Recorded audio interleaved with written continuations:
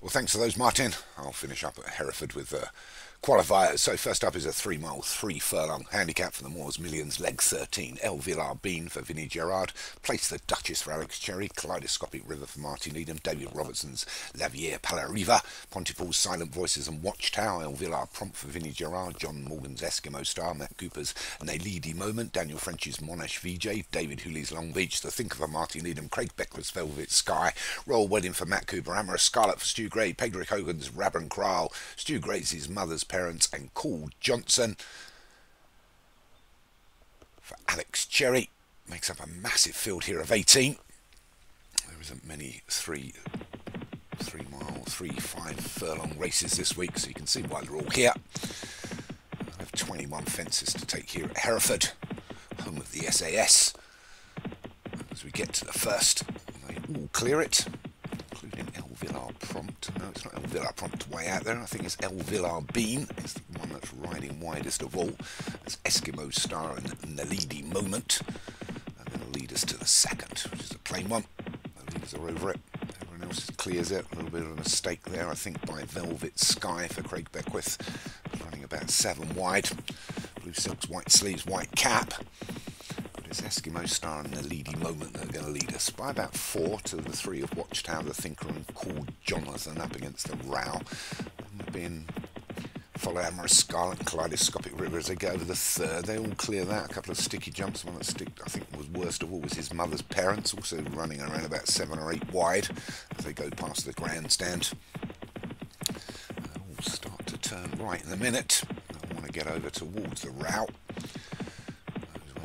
That a little bit wide are going to lose lengths here, but it's Eskimo Star by half a length now to Nalidi Moment as they go over another plain one, which is the 4th.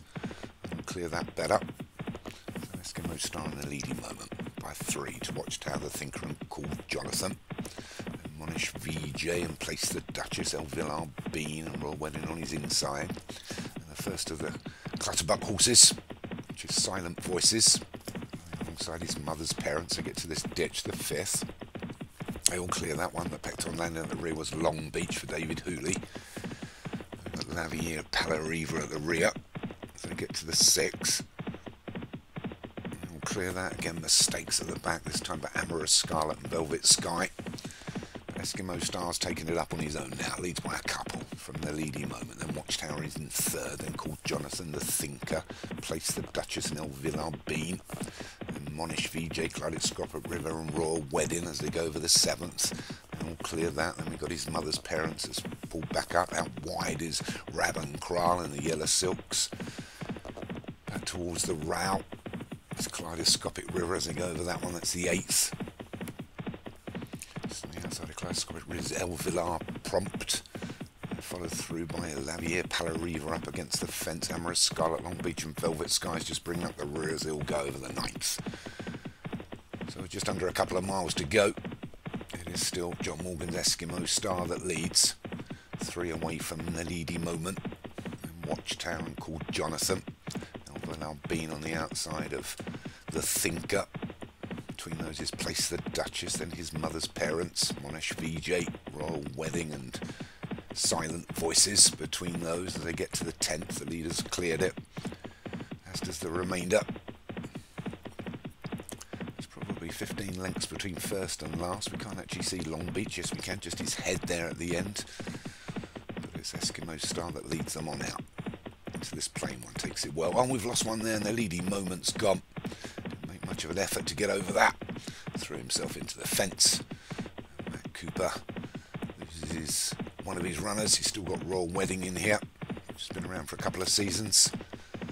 It's this Eskimo Star that's going to lead him alongside the grandstand.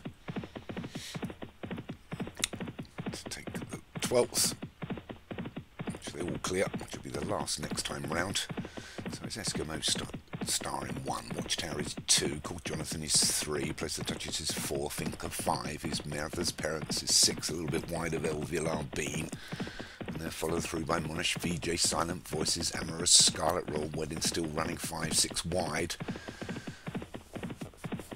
Kaleidoscopic Rivers in there, Lavier, Peverier has moved up a little bit.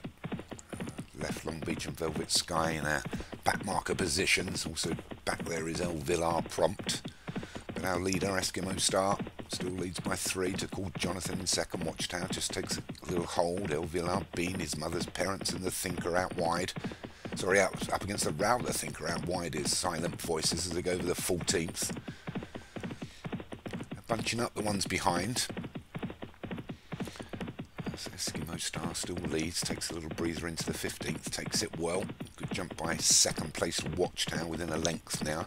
Called Jonathan is in third. Villar Bean improving all the time. Also out wide is Silent Voices.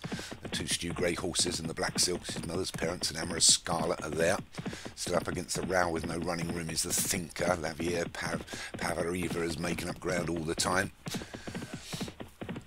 To go over that and still that. Talent Charlie is Long Beach. They're all going under a little bit of pressure now as they're going to the 17th, 5 from home. And it's still Eskimo Star from Watchtower, called Jonathan, trying to improve, moving well up on the wide outside is the Yellow Silks of Rabenkral.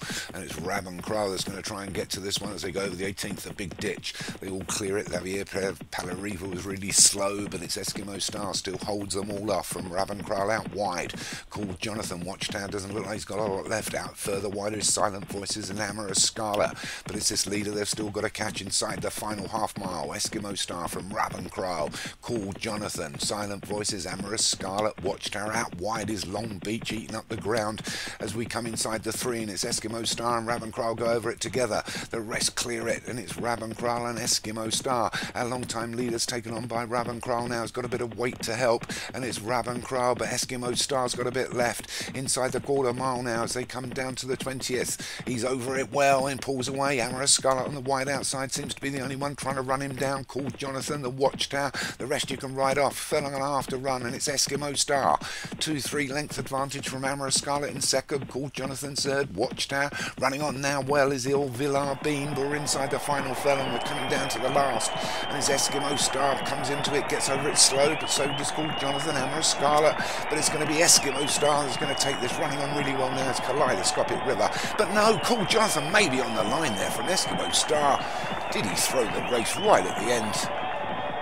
We'll wait and see. They both qualify for the final. It was more interesting seeing what was going on behind them. Does he get up? I don't think he does. No, he does. Claude Jonathan takes it on the line from Eskimo Star, Amorous Scarlet and Kaleidoscopic River. There are your 4 that will qualify. Short head win. Well done to Alex Cherry, off 10 stone 3 compared to poor old Eskimo Star, was carrying a stone more, was second. Amorous Scarlet was third for Stu Gray. Kaleidoscopic River for Martin Leedham was fourth, and Watchtower for Pontypool Racing was fifth. We'll move on to leg 14 of the Moors of Millions.